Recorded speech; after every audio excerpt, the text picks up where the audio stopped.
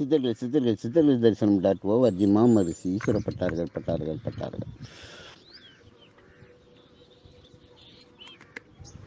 பூங்காற்று திரும்புமா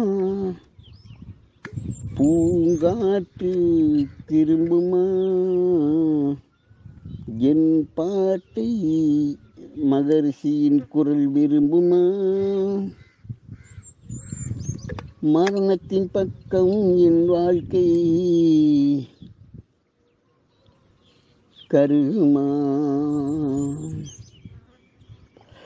மரணத்தின் பக்கம் என் வாழ்க்கை கருகுமா?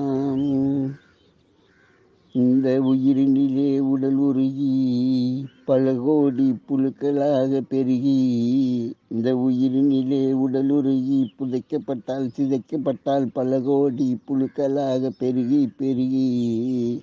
மீண்டும் கருகி கரியாவேனோ?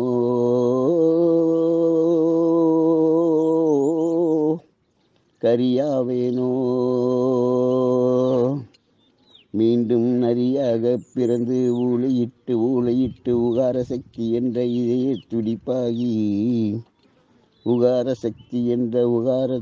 இதய துடிப்பாகி,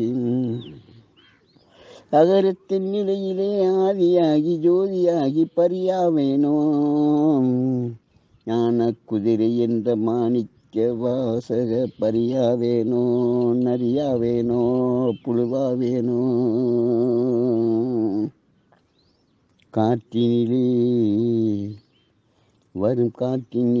கருப்பன் வருகின்றான், சந்தன பூசும் காற்றினிலே கருப்பன் வருகின்றான். கருப்பா என் இதயம் உனது குடியிருப்பா? கருப்பா என் இதயம் உனது குடியிருப்பா? ஆக கருப்பன் எனக்குள்ளே சூரிய விதயத்தை மலரச் செய்வானாம், அல்லது காரியம் என்ற விஷமான நஞ்சு நிலைகளை வளரச் செய்து பேசுகின்ற நிலை இல்லாமல் நாக்கு உள்ளிட்டு உடலடங்கி ஜீவன் பிரிகின்ற நிலை வருமா என்பது எனக்கு தெரியவில்லை. வாழ்க்கையின் ஒவ்வொரு நிலைகளிலும் உலக சக்திகளை உலகத்திற்கு அறிவிக்காத, ரகசியங்களை தெரிவிக்காதே என்று பல இப்படிப்பட்ட நிலையிலே அறிந்தவர்கள் உணர்த்தி இருக்கிறார்கள். அதை பிறரை பிரயோகம் செய்து பயன்படுத்தி உனக்கான நன்மைகளை பெறுவதற்காக தனது வழங்கப்பட்டிருக்கிறேன் என்று மீண்டும் சொல்லிக்கொண்டே இருக்கிறார்கள். என்னை அவ்வப்பொழுது கிள்ளிக் கொண்டும் இருக்கிறார்கள். ஆனாலும் மகரிஷி நெஞ்சை அள்ளிக்கொண்டே இருக்கிறார். எனக்குள் அவர் துடிக்கொண்டே இருக்கிறார். இவையெல்லாம் குப்பைகள் ஒதுக்கிவிடு என்று கூறுகிறார். எதையும் வைத்துக் கொள்ளாது. எந்த சக்தியும் உனக்கு வேண்டாம். முச்சக்தி விளங்கினாலும் அச்சக்தியும் வேண்டாம். எந்த சக்தியும் உனக்குள் வைத்துக் கொள்ளாது. வெற்றிடமாக இரு. குரு என்ற நான் ஒன்று என்ற என்னாக எழுந்து நிற்பேன். அது போதும் உனக்கு. எப்பொழுது எந்த சக்தி தேவையோ இந்த உலகம் மெய்ப்பாதி பொய்ப்பாதியாக இருக்கிற அந்த மெய் சக்தி என்ற 50% உனக்குடன் வந்துவிடும். ஆக மெய் என்ற உடல் கொண்ட நிலைகள் புயல்கள் ஆகிவிடுவார்கள். எதையும் நம்பாதை. கண்ணால் பார்ப்பது பொய், காதால் கேட்பது மொய், தீர விசாரிப்பதை மெய் என்று சொல்லியிருக்கிறார். அது அக விசாரணையாக இருக்க வேண்டும். ஆத்ம விசாரணையாக நமக்குள்ளே அது மலர்ந்து இருக்கிறது. இதுவே விசாலமாக இருக்கிறது, விசாலாட்சியாக இருக்கிறது, விசாகமாக இருக்கிறது. விசாகத்திலே அமாவாசை வேற காத்து கொண்டிருக்கிறது. இன்னும் 4 நாட்களோ 5 நாட்களோ இருக்கிறது. 25ஆம் தேதியிலே வருகிறது. அது நான் பிறந்த மாய எண்ணாக இருக்கிறது. ஆக சர்வ நிச்சயமாக வரக்கூடிய ஒரு 3 நாட்கள் இதற்கு மிகப்பெரிய மரண போராட்டமாக இருக்கும். என் ஜீவன் அடங்குமா முடங்குமா என்று தெரியாது. பீரிட்டு பீஜ மந்திரமாக இந்த உலகத்தில் எழப்போகிறதா என்பதும் எனக்கு தெரியாது. மருத்துவ பரிசோதனையின் போது இதயத்தின் கீழே இருக்கக்கூடிய ஒரு நாடி, ஒரு இரத்த குழாய் சரியான நிலையில் இல்லை என்று எனக்கு போதிக்கப்பட்டது. அவர் ராஜாவாக இருந்து சுமோக்கிங் என்ற நிலையிலே கூஜாவாக மாறிவிட்ட நான் சென்னையிலே ஏறத்தாழ தினசரி 1/2 அடித்த நிலைகளாக சிகரெட்டை புகைத்துக் கொண்டே இருந்தேன். உணவு இருந்தாமல் மாலை பொழுதில் மட்டும் சிறிதளவு நெய்யும் உளுந்தும் பொடியும் கலந்து அறிந்த பழக்கம் இருந்தது. அந்த உளுந்திலே ஆஞ்சநேயர் சக்தி இருக்கிறது. கைப்பிடி அவள் அறிந்து வாழ்ந்த காஞ்சி பெரியவரை போல் அது மட்டுமே என்னுடைய உயிரை சென்னையில் இருக்கும்போது நடத்தி கொண்டிருந்தது. மருத்துவ பரிசோதனைக்கு பின் மரண பயம் வந்தது. உடல் மேலே அச்சம் வந்தது. எவருக்கும் பாரமாக இருந்து விடக்கூடாது, உலகை விட்டு தூரமாக இருந்து விடக்கூடாது. மகரிஷி எனக்குள் ஈரமாக இருக்க வேண்டும், அவர் சாரமாக இருக்க வேண்டும் என்ற எண்ணம் வந்தது. அது இந்த பொய்க்கின்ற பழக்கத்தை பயக்கின்ற நிலையாக நிறுத்தியிருந்தேன்.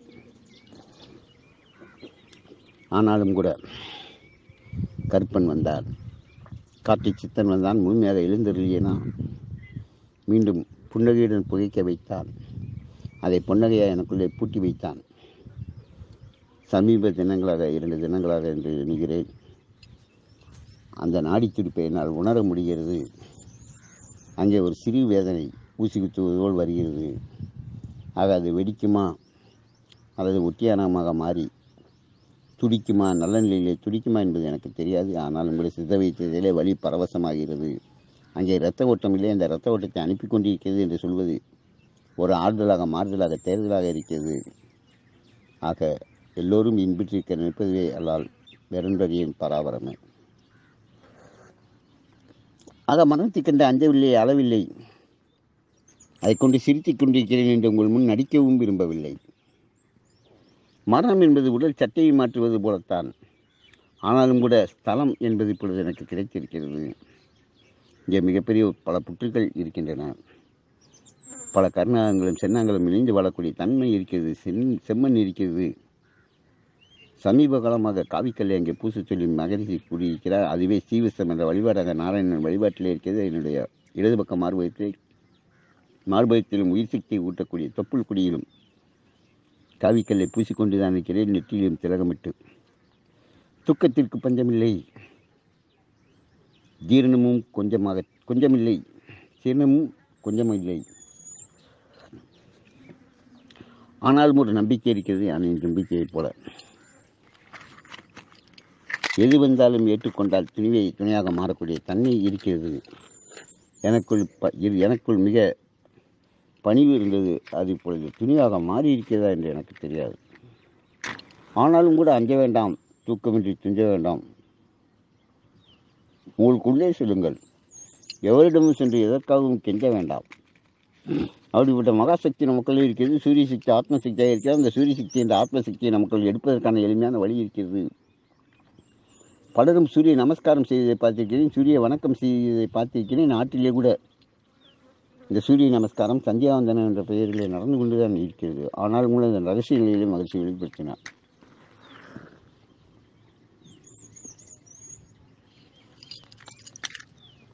மகிழ்ச்சி எனக்கு ஆரம்ப நிலையிலே சுட்டிக்காட்டிய தியானமே வானத்தை பார்.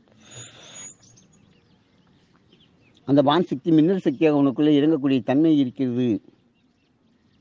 உன் நிலைமை மாறக்கூடிய வளமையும் புலமையும் உனக்கு தரக்கூடிய ஆற்றல் இருக்கிறது சொல்கிறால் அது சர்வ நிச்சயமான சத்தியமான உண்மை. அனுபவ ரீதியாக எனக்குள்ளே நான் அதை உணர்ந்திருக்கிறேன். எல்லோரும் உணர முடியும். பலருக்கும் இதை காட்டியிருக்கிறேன், ஊட்டியிருக்கிறோம். அவ்வாறு நமது 2 கண்கள் கொண்டு வானத்திலே இயங்கியிருந்து பார்க்கக்கூடிய தன்மை வரும்பொழுது நமக்குள்ளே ஒரு மின்னல் சக்தி பிறரிக்கின்ற எடுத்து உடல் முழுவதும் இறங்கக்கூடிய, மீண்டும் மீண்டும் சொல்கிறேன், உடல் முழுவதும் இறங்கக்கூடிய தன்மையாக மாறி மனதில் இருக்கக்கூடிய சோர்வலைகள் எல்லாம் மாற்றக்கூடிய தன்மை இருக்கிறது. வலதுகால் பெறுவர்களை நீவி விடும்பொழுதும் இப்படிப்பட்ட மகாராஷ்டிரக்குள்ளே வருகிறது. அது இந்த உடலை இயக்கக்கூடிய மகா ஸ்பார்ப்ளக்காக இருக்கிறது. இந்த உடலை இயக்கக்கூடிய கியர் சக்தியாக, ஆக்சிலேட்டர் சக்தியாக, வலது காலில் இருக்கக்கூடிய சுண்டுவரல் உயிர் சக்தி நுழையக்கூடிய மகா சக்தியாக இருக்கிறது. மகன் சக்கரத்தின் மூலமாக இதன் மூலம் ஐசியில் இருந்த சிலரை கூட காப்பாற்றி இருக்கிறோம். அந்த இடத்தில் அளிக்கின்ற ரப்பரை கட்டுவதன் மூலமும் காப்பாற்றியிருக்கிறோம். அங்கே எல்லாம் தொட்டு விட்டு செல்கின்ற நிலையில் நான் எதையும் தொடர்ந்து வைத்துக் கொள்வது கிடையாது. அதற்கான பயிற்சி முயற்சிகளில் இறங்குவது கிடையாது. எவருக்கும் ஞானப்பாடம் நடத்துவதற்கு நான் ஒரு ஆசிரியனும் இல்லை. நான் என்று லயப்பட்ட சிறியவன் அவன் சிற்றெரும்பாவை. இன்னும் கற்றெரும்பாக கூட இந்த ஞானம் வளரவில்லை. கற்றது கையளவு கல்லாத உலகளவு. ஆனாலும் மகிழ்ச்சியின் கருத்துக்களை பதிவு செய்கின்ற ஒரு ஒளிவாங்கியாக ஒளிபெருக்கியாகத்தான் இருக்கிறேன். போஸ்ட்மேனாக இருந்தேன், சமீபத்தில் வாட்ச்மேனாக மாறி இருக்கிறேன் என்று எண்ணுகிறேன்.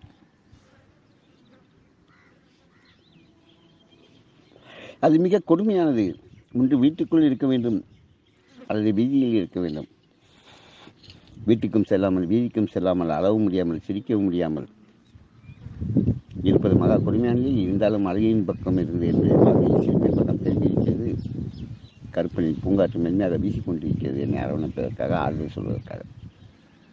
அந்த ஸ்பரிசத்தை என்னால் உணர முடிகிறது. இதுதான் பரிசம்.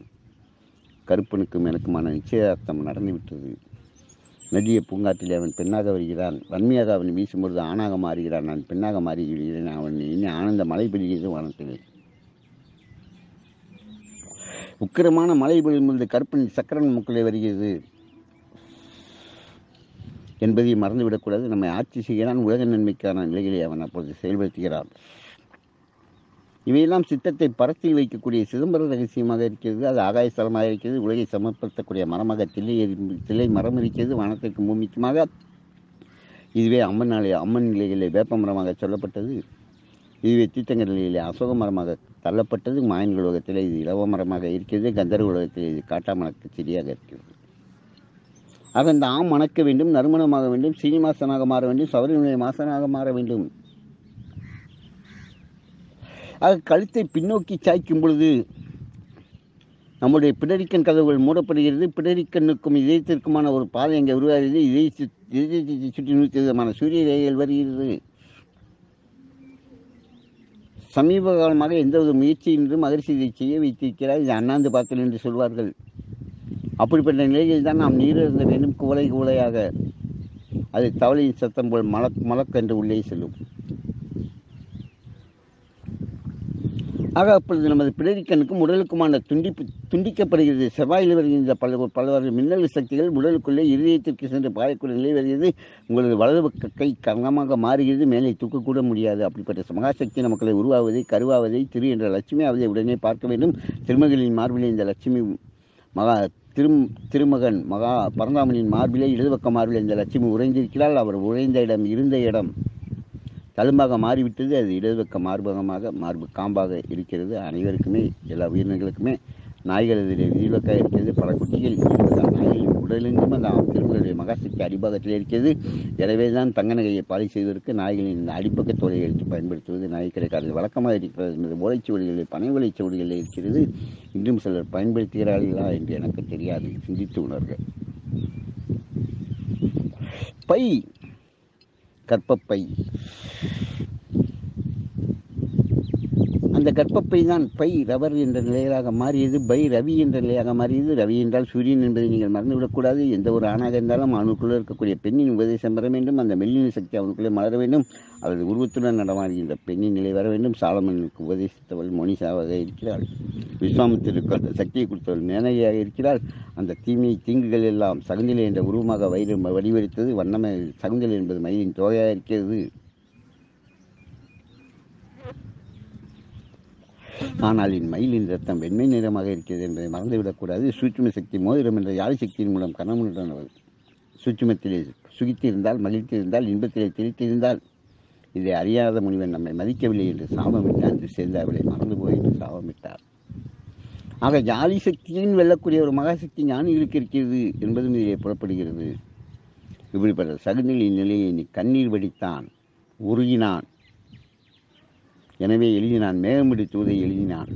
காளிதாசன் காளியின் அருள் பெற்றான். மீண்டும் சாகுந்திலே எழுதுகிறான். அவளை விட்டு பிரிய அவனுக்கு மனசில்லை. கந்தர்வ உலகத்திலே வாழ்ந்த மிக சக்தி மிக்க மனிதன். ராணியின் உடலில் இருக்கக்கூடிய மச்சங்களை பற்றி பாடுகிறான். சந்தேகம் வருகிறது. அரசனிடம் சந்தேகம் எழுப்பப்படுகிறது. சிரஞ்சீவியாக வாழ்வதற்காக அவனுடைய தலை துண்டிக்கப்படுகிறது.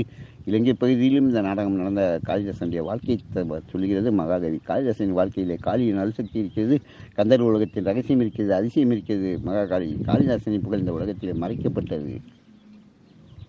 தெரிமூடி மறைத்து விட்டார்கள். அதை ஞான குதிரையாக வெளியேறக்கூடிய நிலை சித்தர்கள் உலகத்திற்கு இருக்கிறது. அதனுடைய சூட்சும கருத்துக்களை வெளியேற வேண்டிய ரகசியம் இருக்கிறது. அதற்கு கண்ணதாசன் ஐயா கேட்டதை போல் இன்னும் 20 வருடங்கள் எனக்கு தாய் என்று இறைவன் வேடக்கூடிய நிலை இருக்கிறது. இரவுக்கு 1000 கண்கள் கண்கள், பகலுக்கு உண்டே உண்டு உண்டு, உறவுக்கு 1000 நிலைகள் அலைகள், பிறவி கலைகள், பிரிவுக்கு உண்டே உண்டு பிரிவுக்கு ஒன்றே ஒன்று. எங்கே நடக்கும் எது நடக்கும், எங்கே நடக்கும் எது நடக்கும், அது எங்கே முடியும் யாரறிவார் யாரறிவார் யாரறிவாரோ. ஆக தலையை பின்னோக்கி சாய்க்கும்போது அங்கே சிவனின் 5 முக நிலையில் ஒரு முகம் அங்கே உற்பத்தி ஆகிறது. அப்பொழுது மேல் இமைகள் மேல் நோக்கி போகிறது. ஆழ்நிலை மனதிற்குள் நாம் தள்ளப்படுகிறோம். அப்பொழுது அந்த சூரிய சக்தி, நட்சத்திர சக்தி, செவ்வாயிலிருந்து வருகின்ற பல அதிர்வுகளை சமநிலைப்படுத்தக்கூடிய மகாசக்தியான காவிக்கல் என்ற மகாசக்தி கடவுள் நமக்குள்ளே இறங்குகிறார். ஆவிசக்தி எல்லாம் தெய்வ சக்திகளாக மாற்றப்படுகிறது. சூரியனை சுற்றி இருக்கக்கூடிய சூரிய கதிர்கள் எழுகின்றன. ஆக பள்ளியின் வாழ்க்கைக்கான பிரசித்தி அங்கே உருவாக வேண்டும். அங்கே ஒரு வெற்றிடம் இருக்கிறது. அங்கே தான் 7 தாதுக்கள் சிற்றுமலையில் உயிர் விந்துவாக, உயிர் சுக்லமாக, உயிர் ஆணுக்கும் உயிர் சுழநிலமாக பெண்ணுக்கும் மாறக்கூடிய தன்மை இருக்கிறது. ஒன்று கருப்பாக இருக்கிறது, ஒன்று வெள்ளையாக இருக்கிறது. 2 இணைகின்ற நிலையில் அது அனுப்புறமாக மாறும்பொழுது பல நட்சத்திர கூட்டங்களாக சதயம் நட்சத்திரம் என்று, தவிடு நட்சத்திரம் என்று சொல்கிறார்கள். அதை போன்ற ஒரு மகாசக்தி நமக்கு வருகிறது. ஆக அந்த நெக்களை உணுக்கி ஒரு கண்ணாடி பாட்டில் என்று சொல்லக்கூடிய அமிர்தாஞ்சன் பாட்டிலில் கூட காலியான பாட்டிலை போட்டு வைத்துக் கொண்டு கையில் வைத்திருப்பது அனைவருக்கும் இந்த நட்சத்திர சக்தியை பெறுவதற்கான நிலைகளாக இருக்கும். ஒவ்வொரு நட்சத்திரம் சூரியனாக இருக்கிறான். 1000 கரங்கள் கொண்டு அணைக்கின்ற தாயை போட்டு இந்த சொல்வார்கள். இந்த சூரிய கதிர்கள் ஊசி மின்னல்களாக உடலை துளைத்துக் கொண்டுதான் இருக்கின்றன. அந்த துளைக்கின்ற வெப்பத்தை ரசிப்போம். சூரியனை நாம் எடுக்க வேண்டாம். நம் உடல் மீது படுகின்ற பரிசத்தை நடப்போம். இதுதான் நமக்கும் சூரியனுக்குமான திருமணமாக இருக்கும்.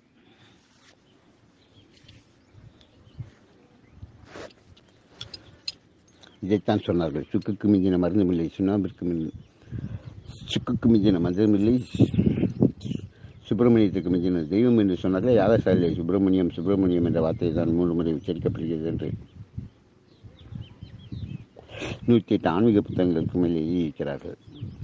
பிரதிபா பிரசுரம் என்ற நிலையிலே நஜன் என்ற வித்யா சக்தி பெற்ற மகா நிலை நடராஜன் அவர்கள் நஜன் என்று அழைக்கப்படுகிறார். ஆக ஒவ்வொரு வினாடியும் வெளிமூச்சிலே மரணம் இருக்கிறது, வெளிமூச்சிலே ஜனனம் இருக்கிறது. 2ஐயும் இயக்குவான் காற்றுத்தான் கற்பனாக இருக்கிறான். ஜனன மரணமும் உனக்கிலே பூர்ணமாக இல்லை, பரிபூர்ணமாக இல்லை, சம்பூர்ணமாக இருக்கிறது, சமபூர்ணமாக இருக்கிறது.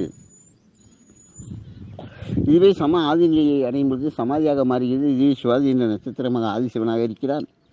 அதனிலே கடலுக்குள்ளே முத்தாகிறது. இந்த முத்து கால்சியம் கார்பனேட் என்ற பவளப்பாறைகளாக இருக்கிறது. இது ஒளிநிலை செல்லும்போது மைக்னீசியம் நைட்ரேட்டாக மாறுகிறது. இந்த நிலைகளின் தன்மையிலே தங்கவட்டம் நமக்குள்ளே சொல்ல வேண்டும். இது சொன்னதாக மாற வேண்டும். இந்த சொர்ண பூமி தாய்லாந்து நாடாக இருக்கிறது, சியாம் வளைகுடாக இருக்கிறது. எனவேதான் சதயத்திலே பிறந்த ராஜேஸ்வரன் கடாரம் என்றான்.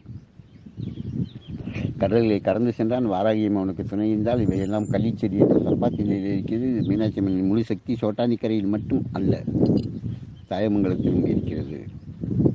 அது தாயக்கட்டமாக இருக்கிறது. மங்களநகரமாக மீனாட்சியாக இருக்கிறது. இந்த தாயக்கட்ட நிலையிலும் மாயன்களின் ரகசிய நிலைகள் அடங்கியிருக்கிறது, முடங்கியிருக்கிறது. ஆக இது ஒரு நிலை. உங்களுக்குள் இருக்கின்ற தியான அலை உடனடியாக கிடைக்கின்ற மாபெரும் கலை. இதில் பல நிலைகள் இருக்கின்றன. 5 முக நிலையில் இருக்கிறது.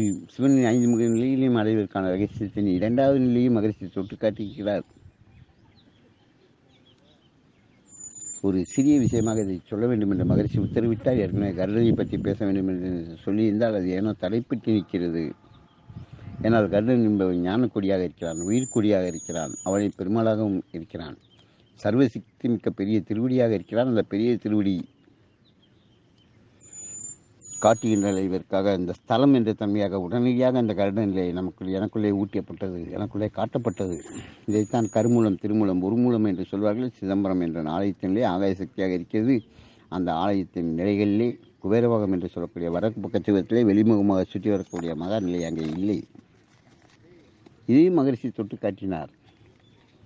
இவையெல்லாம் என்னுடைய சித்தறிவுக்கு எட்டாத விஷயங்கள். மகரிஷி மிகப்பெரிய பெரிய விஷயங்களை ஞான சூட்சுமங்களை சொல்லிக்கொண்டே செல்கிறார். ஆக இவையெல்லாம் மேல்நிலை இல்லாமல் ஆழ்நிலையை சிந்திக்கக்கூடிய தன்மையாக இருக்கிறது. காலம்தான் இதை சொல்ல வேண்டும். காலம்தான் இதற்கான வழிகளை காட்ட வேண்டும். காலம் சிறுவ நிச்சயமாக ஒரு ஸ்தலம் சிறப்பாக இருக்க வேண்டும். இந்த பூமியில் பஞ்சபூத தலங்களை அமைத்தார்கள். அனைத்தையும் சமநிலைப்படுத்தக்கூடிய சக்தி ஆகாய சக்திக்குத்தான் இருக்கிறது. ஆவி நிலையிலே தேவ நிலைகளாக மாற்றக்கூடிய நிலை அந்த ஆகாய ஸ்தலத்திற்கு இருக்கிறது. திரைமரங்கள் அதை தருவதாக இருக்கிறது. ஏனோ அந்த அலைகளின் நிலைகள் அங்கே சரியான நிலையிலே இப்பொழுது இல்லை. ஆடம்பர திருமணங்கள் நடத்தப்பட்டன. அங்கே புனிதம் கெட்டது. இந்த ஒரு பெண்ணை அர்ச்சகர் அறைந்து விட்டதாக சொல்கிறார்கள். ஆனால் உண்மை எதுவென்று யாருக்கும் தெரியாது. அது சிவனின் தாண்டவம் தான். அதை நிரூபித்து காட்ட வேண்டும். இதிலே மனிதம் கெட்டுவிட்டதாக கூட மனதிலே படுகின்ற நிலையை சொல்கிறோமே தவிர யாரையும் குறை சொல்ல வேண்டும் என்ற நோக்கம் கிடையாது. எல்லாமே விதிப்படி தான் நடந்து கொண்டிருக்கிறது. வெளியில் விலகின்றி நாம் பார்க்க கடமைப்பட்டிருக்கிறோம். அந்த ஆகாயஸ்தானம் புனிதமாக வேண்டும், சமநிலை பெற வேண்டும். அப்பொழுதுதான் எல்லா சிவாலயங்களுக்கும் சக்தி கிடைக்கக்கூடிய தன்மை இருக்கிறது. இந்த உலகத்திலே இந்து மதத்தின் சக்தி பரவ வேண்டும், இந்து மதம் வளர வேண்டும், மலர வேண்டும் என்ற எண்ணம் சர்வ நிச்சயமாக எனக்கு கிடையாது. எந்த மதமும் வளர வேண்டியதில்லை. எல்லோரும் சகோதரத்துவத்துடன் வாழ வேண்டும். எல்லோரும் சமம் என்பதைத்தான் ஞானிகள் உணர்ந்தார்கள். அதனால்தான் கண்ணதாசன் ஐயா இயேசுகாமியம் பாடினார். பழம்புரி ஜான் ஐயா அவர்கள் நபிகளின் சிறப்பை எடுத்துரைத்தார். மதம் மாறவில்லை, யாரும் மதம் மாறுவது கிடையாது. மதம் மாறுவது யாருக்கும் கிடையாது. மதம் சம்மதமாகிறது. எம்மதமும் சம்மதம் என்ற நிலை உருவாக வேண்டும். தனிப்பட்ட வழிபாடு யாரும் விட்டுவிட முடியாது. பூர்வ ஜென்மத்தின் சங்கிலி தொடர்பு, அது சங்கின் ஒளியாக எல்லோருக்குள்ளும் இருக்கிறது. ஓம் என்று சொன்னாலும் ஆமன் என்று சொன்னாலும் எல்லாமே ஒன்றுதான். ஒவ்வொரு பள்ளிவாசல் நிலையிலும் சக்கரவாகம் என்ற வாங்கு காலையிலே ஊதப்படுகிறது. அது சூரியனின் தொடர்புடையதாக இருக்கிறது. அதுவே சக்கரவாள பச்சையாக இருக்கிறது. அந்த சூரிய சக்தியை அவர்கள் எடுத்துக்கொண்டிருக்கிறார்கள். சூரியன் கிழக்கை வைத்து மேற்கே தோன்றுகிறான். மேற்கே தன்னுடைய கதிர்களை பாசிக்கிறான். மேற்கு திசை நோக்கியான வழிபாடு அங்கே இருக்கிறது. கிழக்கை விநாயகரை வைத்து கிழக்கு பார்க்க வைத்து மேற்கு நோக்கி நம்மை வழிபட வைத்தார்கள். இந்த மேற்கு என்ற வார்த்தையிலே மேல் என்ற வார்த்தை இருக்கிறது. அந்த மேல் என்ற வார்த்தை மகா மந்திரமாக இருக்கிறது என்பதை நாம் மறந்துவிடக்கூடாது. ஏழு என்ற வார்த்தை அங்கே இருந்து அதுவே ஐஎஸ்ஆர் சொல்லக்கூடிய மீன்களின் சக்தியை இருக்கக்கூடிய தன்மை இருக்கிறது. நீர் சக்தியிலே செயல்படக்கூடிய நிலை இருக்கிறது. இவை ஏகாம்பரம் என்ற நிலைகளாக ஏகாம்பரம் ஆலயத்திலே பள்ளி காட்டப்படுகிறது. அந்த பள்ளியின் வாழ்த்துடிப்பு எதிர்களை அஞ்சக்கூடிய விதமாக அந்த வாளை தானே துண்டித்துக் கொண்டு இயங்குகின்ற ஒரு பிரசக்தி இயக்கம், துடிப்பான இயக்கம், உயிர்ப்பான இயக்கம் பள்ளியிலே இருக்கிறது. புழுக்களின் துடிப்பு அவ்வாறு தான் இருக்கிறது. இதைத்தான் நாகபஞ்சன் கூறினான், புழு போல் சுவாசி என்று சொல்லிவிட்டு, இதுவும் முழுமையில்லை, நீ பழமை என்ற பழச்சத்தை அடைய வேண்டும் என்று சொன்னால் அது வவால்களிடம் இருக்கிறது. இந்த பழச்சத்தை அடைவதற்கு எந்த ஒரு சாப்பிடுகின்ற பழமாக இருந்தாலும் சரி, இடது பக்க மார்க்கம் என்று சொல்லக்கூடிய ஸ்ரீவஸ்திரம் என்று சொல்லக்கூடிய அந்த மகா இடத்திலே காவிக்கல்லை பூசிக்கொள்வதன் மூலமும், முந்திக்கு மலத்தில் வைத்துக் கொள்வதன் மூலம், நெற்றியிலே திளவிட்டுக் கொள்வதன் மூலம், உடம்பில் இருக்கக்கூடிய தழும்புகள் மச்சங்கள் பூர்வ நிலைகளிலும் செயல்படக்கூடிய என்பதனால் அங்கேயும் பூசிக்கொள்வதன் மூலமும் செயல்படுத்தலாம். வலது பக்கம் கனமாக மாற வேண்டும். உன்னுடைய வலது பாகத்தில் இறைவன் இருக்கிறான், உன்னுடைய வலது பாகத்தில் சிவனாக இருக்கிறான், உன் வலப்பக்கத்தை கனப்படுத்துகிறேன் என்று பைபிளிலும் பல இடங்களில் சொல்லப்பட்டிருக்கிறது. ஏறத்தாழ 40 இடங்களுக்கு மேலே அதையும் ஆராய்ந்து அறிந்திருக்கிறோம். ஆக வளம் என்பது உள்வாங்கும் தன்மையாக பெண் சக்தியாக இருக்கிறது. இடம் என்பது வெளித்தள்ளக்கூடிய தன்மையாக இருக்கிறது. இடம் என்பது வெளிமுக பிரயோகமாக இருக்கிறது. அது காந்த சக்தியாக இருக்கிறது. மங்கைகளிடம் மண் சக்தி கைவிடப்பட்ட மங்கையாக அவர்கள் இருக்கிறார்கள். மண்ணீரில் வாசனை இருக்கக்கூடிய தன்மை இருக்கிறார்கள். தன்னை வாசனை பற்றி கூறுகிறார்கள். இந்த வாசனைக்கு திரவியம் என்று பெயர். இந்த திரவியம் என்றால் கடல்களிலும் திரவியம் தெரியும் என்று சொல்லிக்கிறார். இந்த திரவியமே உலகத்திலே தனம் என்ற குபேர சக்தியாக இருக்கிறது. ஆக வாசனைகளில் இறைவனிக்கிறார். அந்த வாசனை சக்தியை உலகமெங்கும் பூக்கக்கூடிய தன்மை காவிக்கல்லில் இருக்கிறது. காவிக்கலுக்கான நறுமணத்திலே ஞானத்திற்கான திருமண ரகசியம் அங்கே புதைந்திருக்கிறது, மறைந்திருக்கிறது. ஏனோ இந்த நிலையில் நாம் அடைவிடாமல் உலகில் நம்மளுக்குள் சிதைந்திருக்கிறது என்பது உண்மைதான். எனவே சித்தத்தை பரத்தில் வைப்போம். சித்தம் பரமாகட்டும். சிதைந்து நமது உடல் சிதைந்து தீமூட்டக்கூடிய நிலைகளுக்கு நாம் மய நிலைகளுக்குள் செல்லாமல் தியான நிலைகளுக்கு செல்லலாம். இதை நமக்கு மீட்டு தரக்கூடிய சக்தியாக ஒப்பாரி பாடல் வருகிறது. இந்த ஒப்பாரி பாடலை தந்தது ஆரவழி சுருவழி கதைகளில் இருக்கிறது. இது தந்தவள் பல்குத்தி என்ற ஆரவழி சுருவழிக்கு பிறந்த மகளாவால் யாழ்ப்பாணம் நகருக்கு பல்குத்தி என்ற பெயர். இந்த யாழ்ப்பாணம் அரபியர்கள் உலகமாக இருக்கிறது என்ற வீடுதான்.